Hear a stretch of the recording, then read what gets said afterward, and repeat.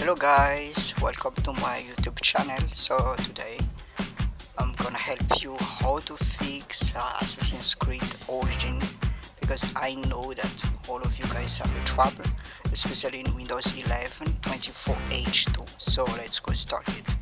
So before that, make sure that you have to turn off your antivirus, because we are not make sure to use this part. Then okay, let's go start it. So the next step is I will put on the link descriptions the solution that we're gonna fix that one. So let's extract it, this one. Okay, so we got this file as well. Then let's go start it to open the folder location, and so we just copy everything.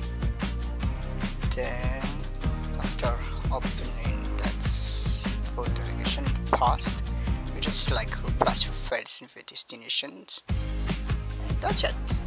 Okay, so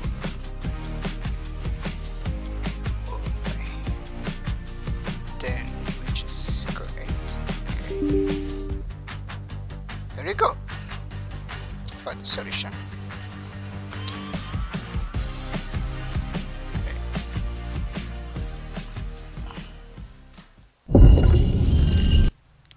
Okay.